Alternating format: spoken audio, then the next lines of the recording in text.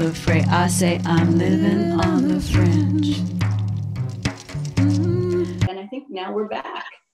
So, hi, Anne, you there? I am so sorry about that. That's all right. Just filling in for you there. Yeah. So here we are. Let's see here. Great. Okay. How about if we go ahead and go straight into Gary's performance? Great. I love it. Rebecca's video is available for viewing on the High Desert Fringe YouTube page and also on the High Desert Fringe Facebook page. So if anybody was in the middle of watching that, I apologize. We're going to go ahead and introduce Gary and bring him in. Gary Powers is performing a show for us called Bittersweet Memories in Story and Song. And Gary is an actor who's based in Palm Springs. He's also a singer, songwriter, and comedian. He's a graduate of Emerson College in Boston, and he studied with Millen Stitt of the Circle Repertory and was mentored by John Kander, who composed Cabaret. This performance that he's doing, Bittersweet Memories, captures the often sad beauty of life with story and song. I'm going to go ahead and bring in Gary. Great. Thanks, Anne. Yeah. An actor who's based in Palm Springs. He's also a singer, songwriter. Hi, Gary. He's a graduate of Emerson College in Boston. Thanks for bearing with us. Thanks for bearing with us. And we're going to go ahead and start your performance here. Bittersweet Memories. I don't know where that is coming from. I apologize. Gary, is your do you have another computer in your room? No, I unfortunately had you guys on another screen, the Fringe Festival, so I got rid of it. Okay, Got rid of it. Great. So we're going to go ahead and make you the spotlight presenter, and welcome to High Desert Fringe. Thank you. I'm so grateful to be here. Yeah, thank you. This show is called Bittersweet, and these are original songs and monologues that I'm very grateful to be performing here today. Every Sunday alone in the same pew at church, no one hears what she says when she prays. She looks to the cross knowing answers won't come, wondering why she's alone one more day. Her fingers will cling to those worn rosary beads she holds fast as they slip through her hands. She wants to go back to the days long ago when she longed for a gold wedding band. A priest told her, try to get rid of things from the past, and she's tried many times to be free. She wants to return to the days long ago when her dream was as close as could be. She goes round and round in circles. Every day she's racing, but where? She goes round and round, now she's upside down. She lived and she loved, now she's lost. One more glance at the cross as she runs for the bus. Looking out, never out, that's her way. At home in her chair, lost again in her thoughts, bittersweetness she is every day. She crawls into bed, sleep will take her away to the place where she's happy and free. In the arms of her love, all her dreams will come true, but alone in that bed she will be. She goes round and round in circles, something old, something borrowed, she's blue. Still circling around, will she ever slow down? She might die wondering why in that pew. She goes round and round in circles, where she'll stop is anyone's guess. She'll never slow down till she's deep in the ground. 'Cause she lived and she loved, now she's lost. No, she'll never slow down till she's deep in the ground. 'Cause she lived and she loved, now she's lost. She goes round and round in circles. She goes round and round in circles. She goes round and round in circles. She goes round and round in circles.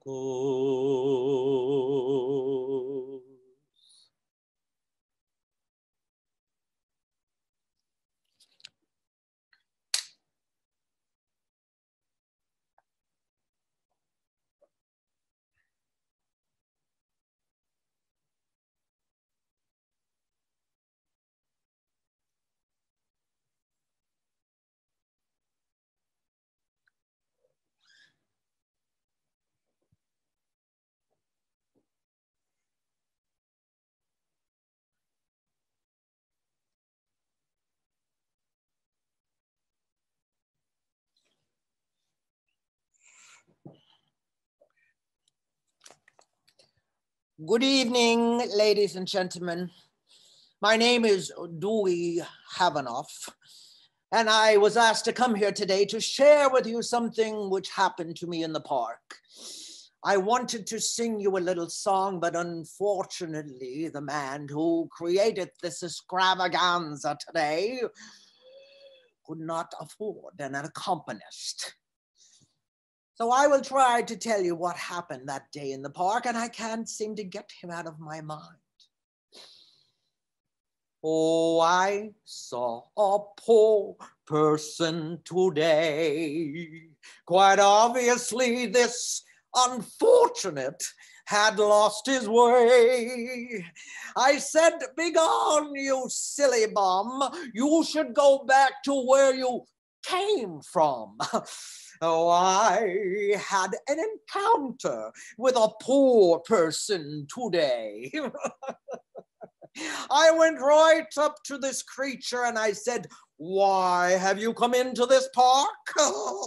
Well, he didn't answer me. No, he simply started to bark. He said, "It might be my birthday today, if in fact it's the 1st of May. Oh, well, I became intrigued by a poor person today. He said, "By chance, do you have any cake?" asked the man. I said, "Of course not," which sent him rummaging through a nearby trash can. I said, "My good man, please stop. If you'd like, I could take you to IHOP. Could I be kind to a poor person today?" Well, he ordered 6 or 7 entrees, then started to cry. "No one's ever been kind to me," he said. "Oh, could I get some pie?" Bad luck had come his way, and for some reason it was up to me to make his day. Could I be important to a poor person today? We walked back together to the park. He had food for a week. But in that short time together, well, I no longer saw him as a freak. He said, "I hope to see you soon." And then he waved at me with an IHOP spoon. Did I just make a friend of a poor person today? All evening I thought of that encounter in the park when a total stranger pulled me from the dark. I now know that there but for the grace of God go I, along with my newfound obsession for pie. Did a poor person change my life today? Yes, a poor person changed my life today.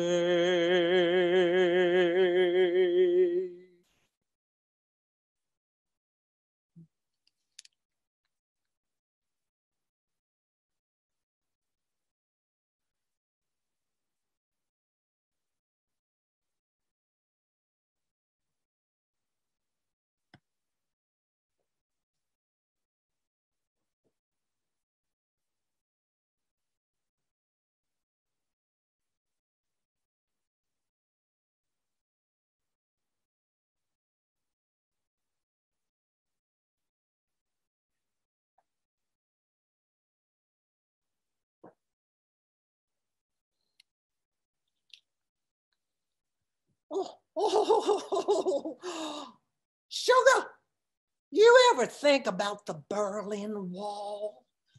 I mean, instead of them tearing it down, I think they should have just painted it another color.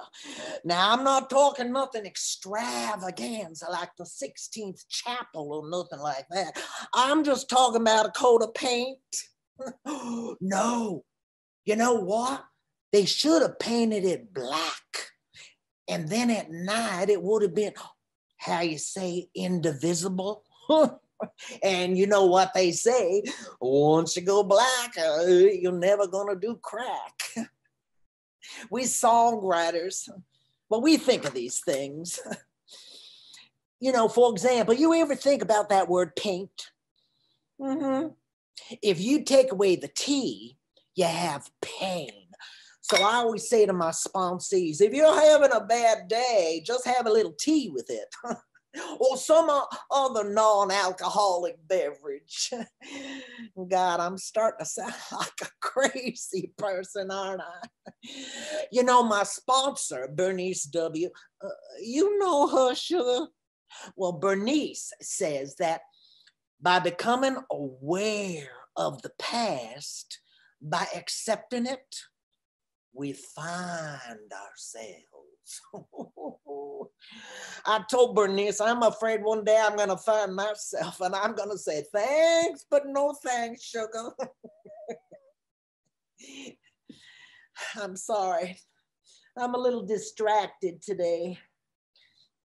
I don't know if you remember, but tomorrow is the day I'm supposed to see my son Red for the first time in all 23 years. Ever since that night with his daddy, ooh, I'll never forget it.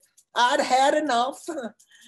And so I packed my bags and I took 7 shots of green chartreuse and I downed 7 black beauties and I 69 myself out that door.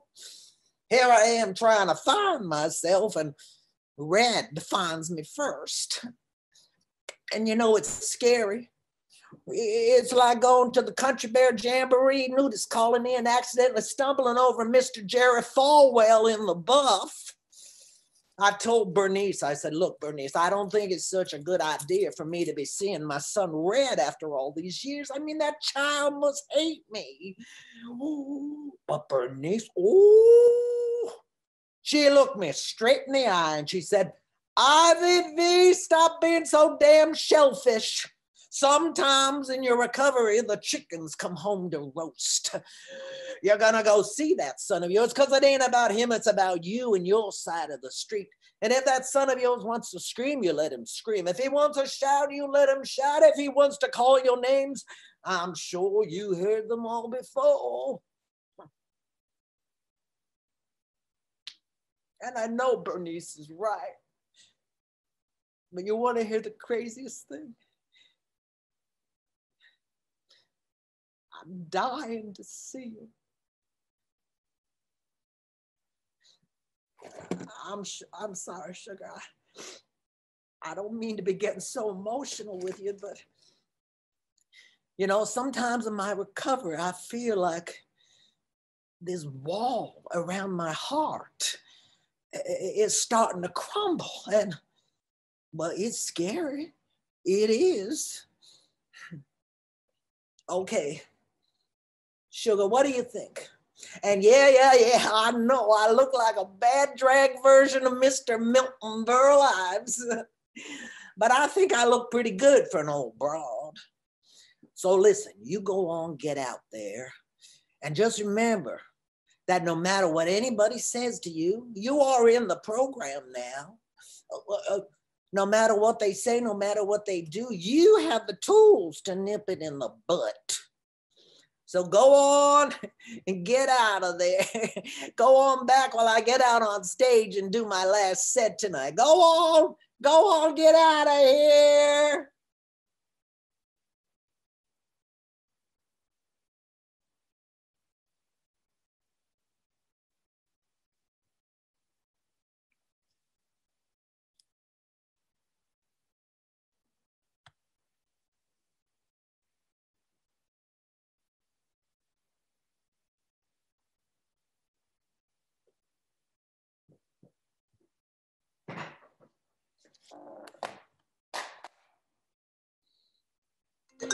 Howdy. My name is Ivy Valentine, and I'd like to welcome you here to Bronco Billy's tonight, the only country western bar in all Bayonne, New Jersey, where, well, we encourage you to cry along with our sad, sad songs. The only thing is, sugar, don't cry while we're singing our sad, sad songs, because they're already watered down. So me and the boys are gonna try a new song for you out here tonight, and we sure do hope you like it. But well, we never sang this song before in front of anybody, and well, now I guess you know why. You didn't pay a cover to get in here tonight. But we sure do hope you like it. And well, if for some reason you don't, well, as the boys in the band say, just shut your clap.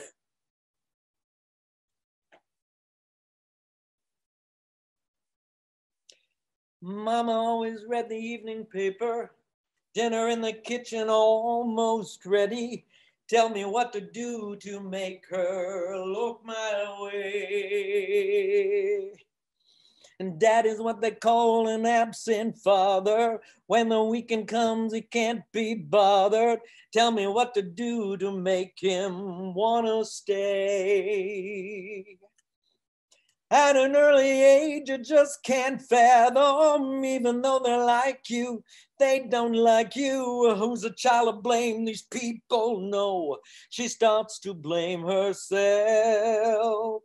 Keep a distance from the world around you. Build a wall so high they'll never hurt you. Searching for something, someone to save you. Alone inside yourself. There's a wall around my heart. It needs a paint job. Protects me night and day. Inside I die. This wall around my heart, it serves a purpose.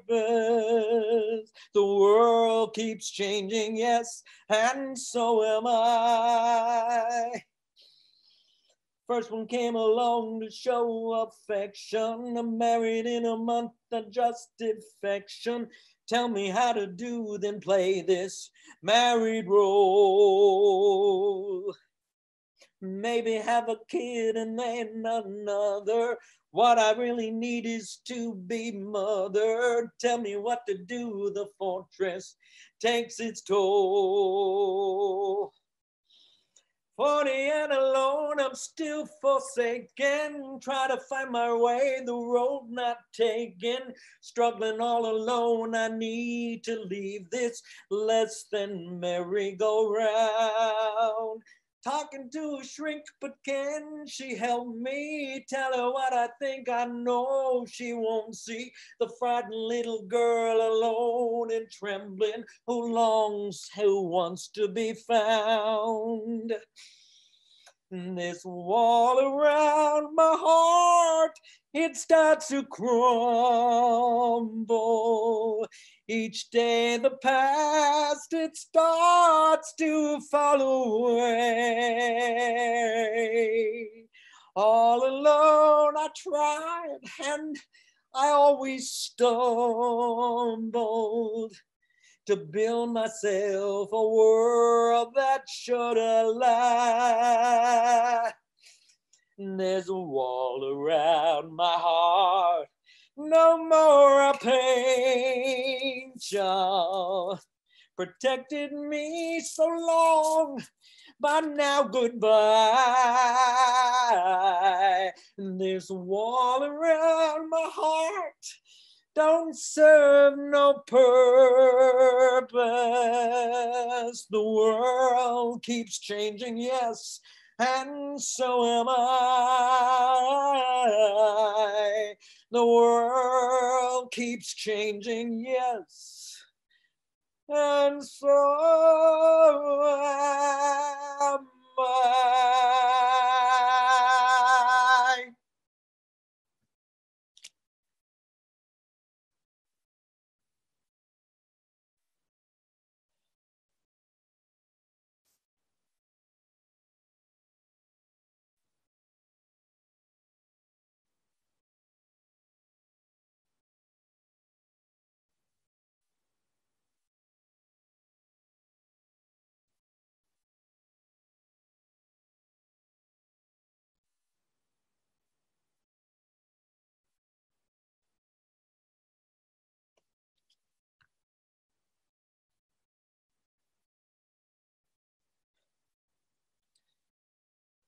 As my parents drove the three of us to the orphanage, I'd never been more frightened in my entire life.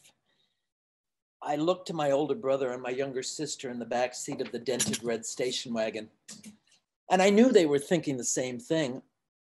Are they really going through with this? I was 10 years old when it happened. And if anybody's to blame, it's my older brother, Jerry. You see, Jerry is obsessed with baseball. I mean, more than obsessed. And today my parents discovered that he's received a C on his American history final. And well, for families like us who can only have higher education with straight A's, it's a fatal mistake. Now, my parents have threatened us with the orphanage many, many times before and driven us by the building, but this is the first time they've actually gone through with it. You know, maybe because hitting us and scolding us is no longer working. And I didn't know that the children inside the orphanage were not there because of any fault of their own, no. And I didn't know that parents simply couldn't take their children to the orphanage if they misbehaved. But you see, nobody explained this to the children in the back seat who were terrified. As my father zooms down Route 61, I look over at my brother Jerry, and he seems rather resigned to this punishment. He's got his 15-year-old blonde hair all slicked back. I can't even see the cowlick today.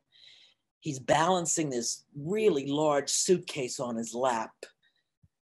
And he's got on his best Sunday clothes, as if there's some question whether or not the nuns at St. Francis are actually going to allow him inside. The entire drive down 61, nobody said a word. But now I hear my father put the turn signal on to exit the highway, and I know St. Francis is only a short distance away. My little sister occasionally lets out a whimper, which is immediately silenced by a glare from my mother. You see, my mother rules with her face. My father, with his fist. Soon I hear my father put the turn signal on, and we begin up the dirt road leading to St. Francis. I've never understood why it had a dirt road. Why wasn't this road paved? I mean, do children in an orphanage not deserve a paved road? And then I see it. St. Francis Orphanage, silhouetted against the early evening sky.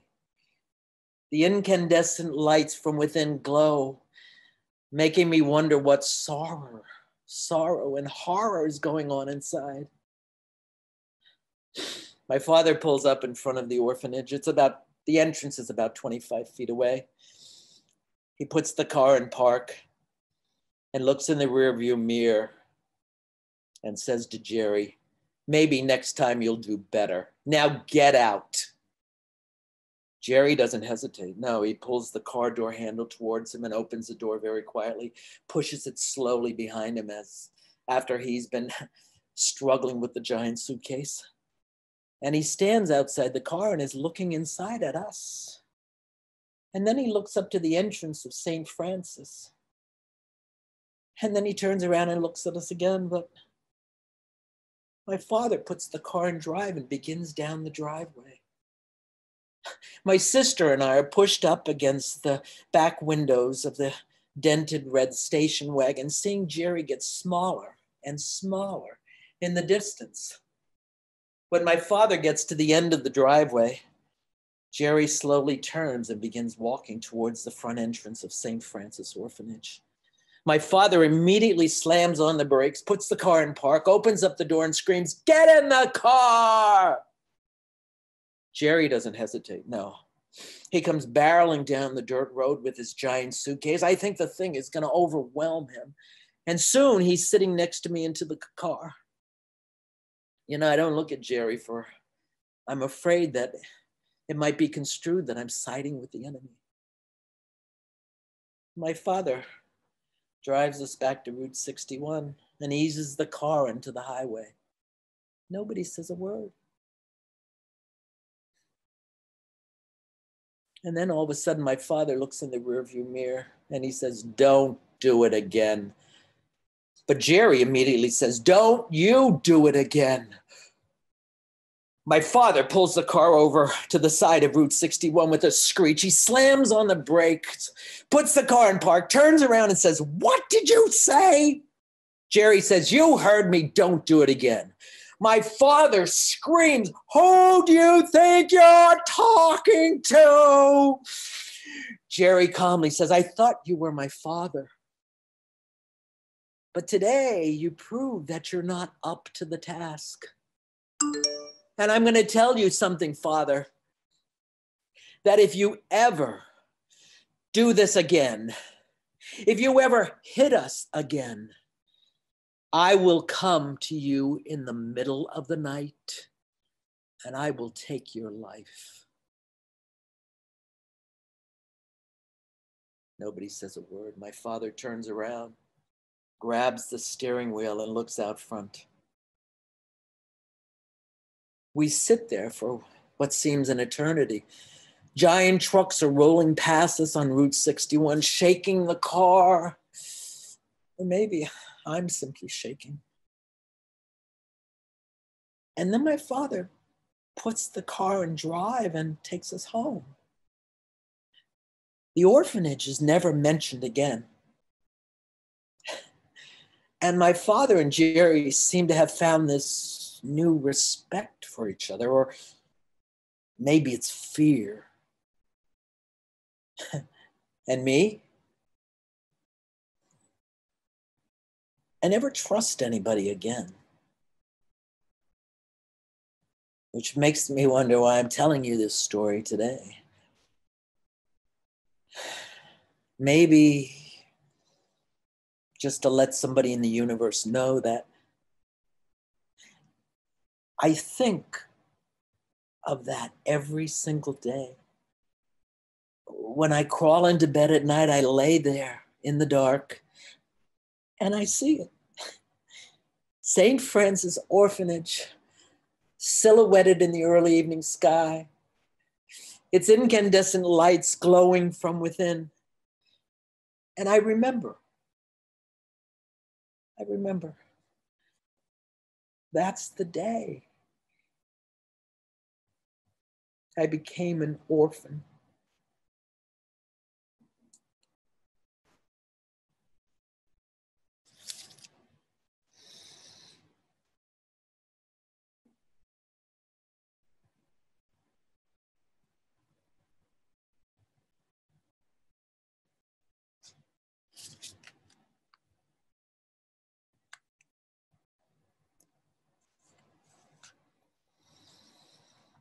I gaze upon the twilight sky.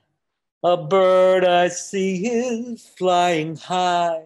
All alone, it does not cry, and still I wonder why. What made it fly so high above with no one by its side? Why does it seem to have no fear?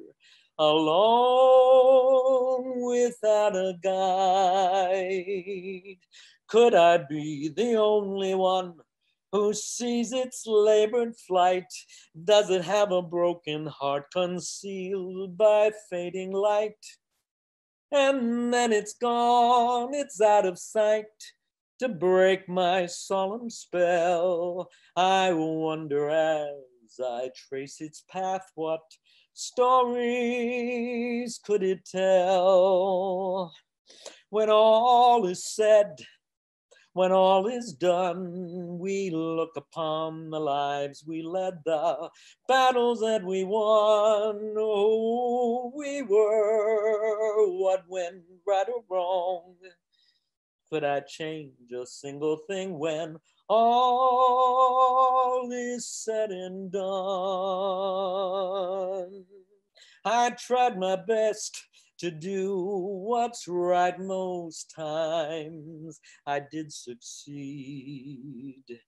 But when I failed, I couldn't let it go. I'm still longing to be free. I see again the ones I hurt, their faces flood my mind. If I had another chance, could I be more kind? After all these years I see what little did you ask. Couldn't be a friend indeed. I failed upon the task. Like that bird up in the sky, my unexpected flight's begun. Tell me why I turned away, forever on the run. When all is said, when all is done, we look upon the lives we led, the battles that we won. Oh, we were what went right or wrong. Could we change a single thing when all is said and done? I was that bird way high up in the sky, running from the heartache that only I had caused. And now my life will be a memory. Tell me, please, I'll be at peace when all is said and done. Oh, tell me, please, I'll be at peace when all is said and done.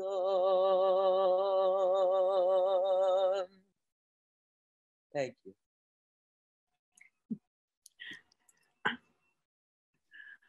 All right. Thank you, Gary. That's Thank awesome, you. Gary. What Thank an you. amazing Thank you very voice much. you have. Oh, wow. Thank you so much for being a part of High Desert Fringe this year. It was incredible. I was there last year in some of Roy Boucher's 3 plays or 4 plays. I don't remember how many it was. And I'm actually grateful the way it got done this year, because last year I couldn't get to see some of the performances because we were on stage. So I think this is a terrific way to do it. So congratulations to all of you. This is a really, really wonderful thing. Thank you. And I just got to say, I am in awe of your quick change skills. You changed your costumes and your Zoom backgrounds like faster than anything I could imagine. Well, so I'm sorry, I put the phone on Do Not Disturb and somehow or another it rang anyway. So, and when I get her for calling me, she's going to get a piece of my mind. Thank you. It's all. Okay. It's live. It's live. But thank you so much, Gary. See you again soon. All right, thanks, everybody. Bye. Bye.